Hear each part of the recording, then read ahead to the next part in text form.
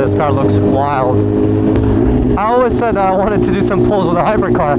I never thought it was going to be one of the fastest hypercars ever. What speed you want to start at, or whatever? I don't care.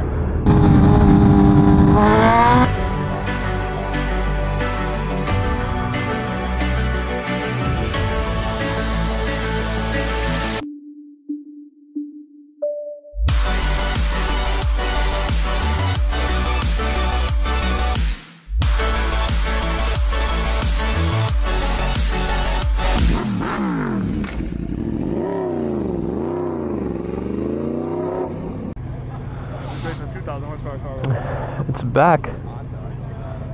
So yeah, apparently this is 2,000 horsepower, full electric.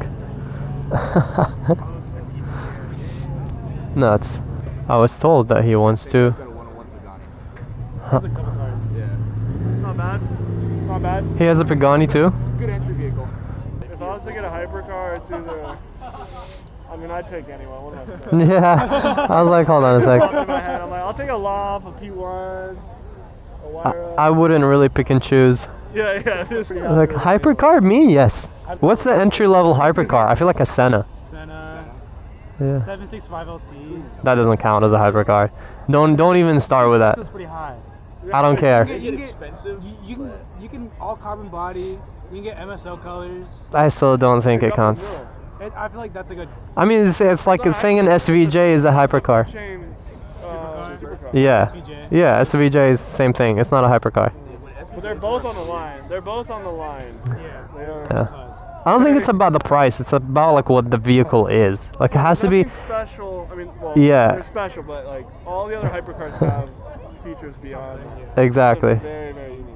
I'll say that's probably a hypercar over there. Yeah, I think so too. Most likely. It's like a Turbo S is a supercar. 2000 full exposed colored body. It looks like it's 100 pounds. You know.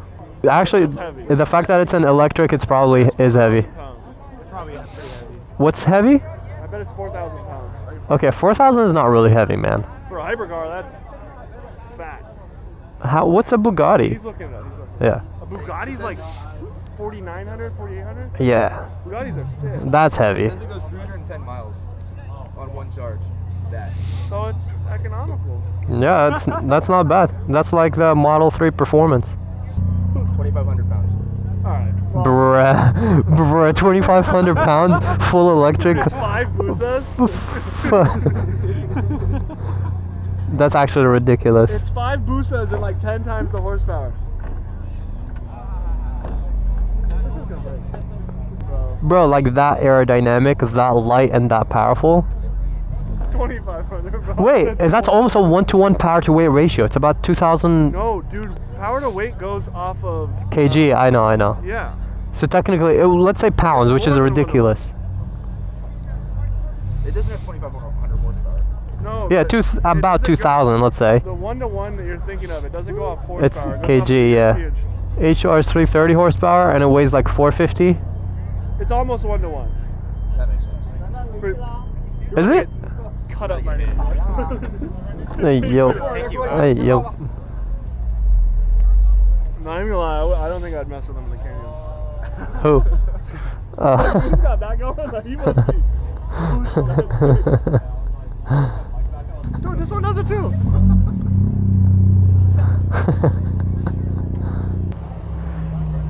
Maybe. Oh yeah. We'll just follow you guys? Alright, sounds good.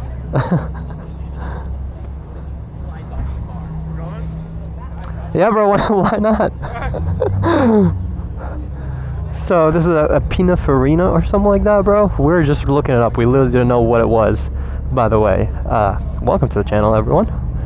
This took a different turn of events. We started by just going to a chill meet and hanging out here, but the hypercar over there, the Pininfarina, that I showed you guys in the past video,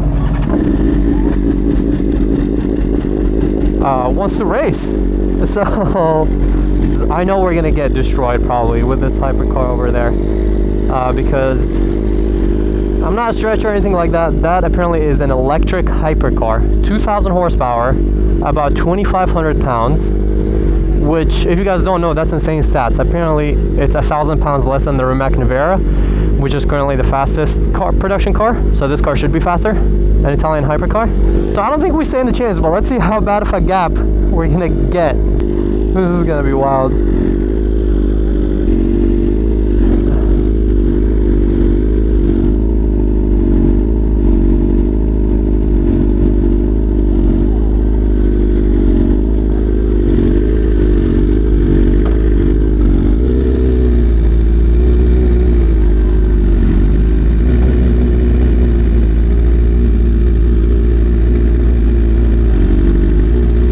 This thing looks crazy from the back. Alright, let's see how bad of a gap we're gonna get. We didn't even talk nothing. We didn't talk like about speed or anything. We're just gonna do pulls. I don't think it matters, to be honest. We might say a little chance if we do like a higher speed pull, so we can kind of like take off a little bit. But yeah, as I said, I don't think it matters because 2,000 horsepower is ridiculous. Full electric makes it even more ridiculous. And the fact that it's a hypercar, full carbon body, and weighing at around 2,500 pounds, that makes it insanely ridiculous. So, as I said, apparently it's one of the fastest cars, if not the fastest car ever right now. And yeah, you guys can make fun of electric cars and all that, but whether you like it or not, they're ridiculously fast. And this one looks really sick with the exposed blue carbon. So, we shall see what's gonna happen. Everyone is filming it because I'm not gonna lie, when we pulled in, like in the last video, and maybe I'll put a little snippet in here for you guys, I was like, what is this? What are we looking at? We had to like look at the car to see if it says the name of it somewhere to figure out what it is.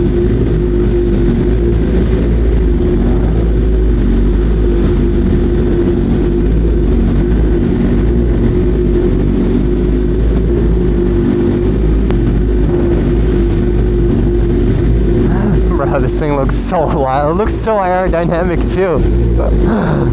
Every time, like this time I was like, maybe I should have, well, realistically, if I want any chance against this, I needed the H2R, but I'm not gonna lie, I don't think even the H2R can keep up with that. That is insane stats. I want to know the power to weight ratio. 2,000 horsepower and 2,500 pounds versus the H2R's, let's say like 330 horsepower, crank, and 450 pounds.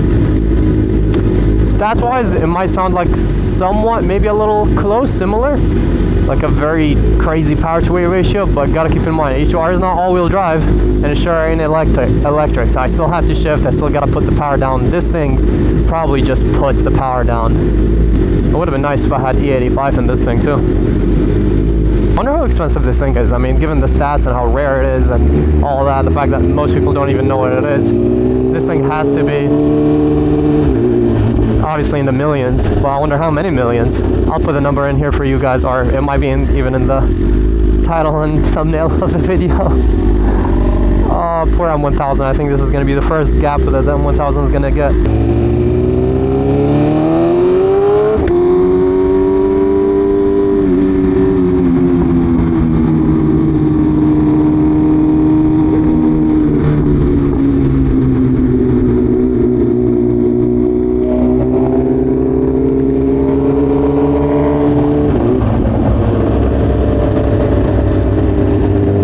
This car looks wild.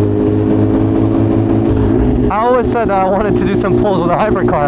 I never thought it was going to be one of the fastest hypercars ever. And on my M1000RR in a random car meet night.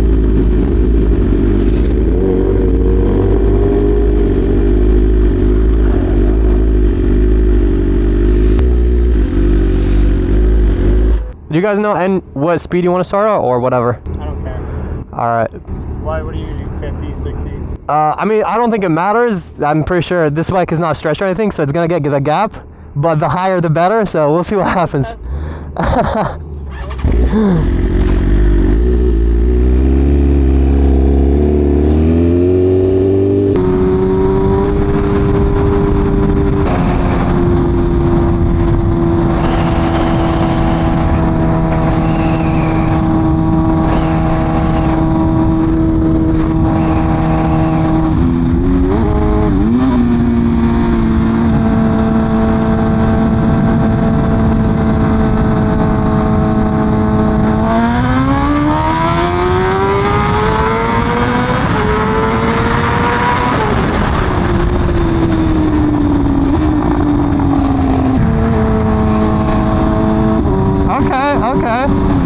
I could do better.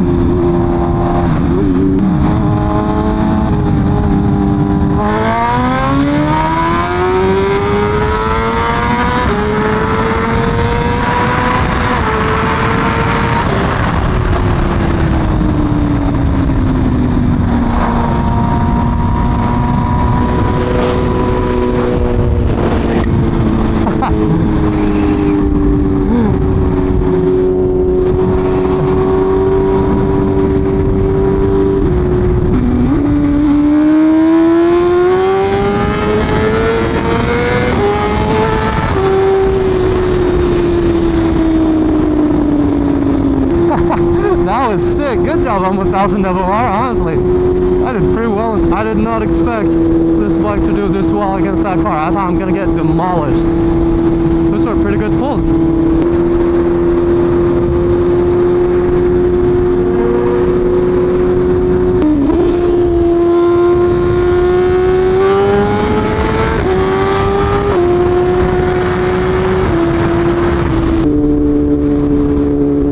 I guess the pulls we did against Troy's new M1000 RR paid off. I kind of was like comfortable with the pulls right from the first one.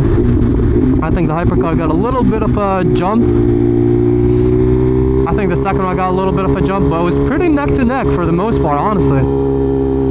Those were some pretty clean, good pulls. Yeah, we finally done it.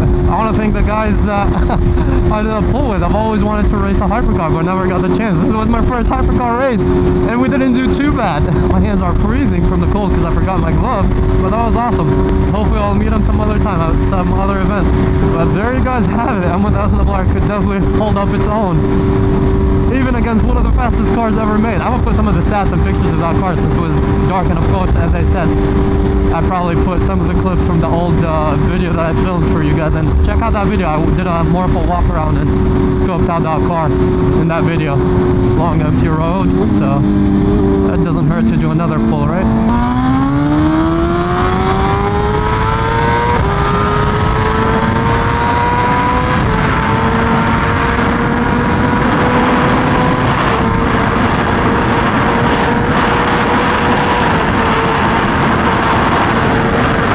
Well, I hope you guys enjoyed this video. This was very unexpected but awesome at the same time. If you did, please drop a like, subscribe. We're so close to 1 mil, so I would really appreciate that, and I'll catch you guys on the next one. Hopefully we'll do more Hypercar type of stuff this year. Peace out, ride safe.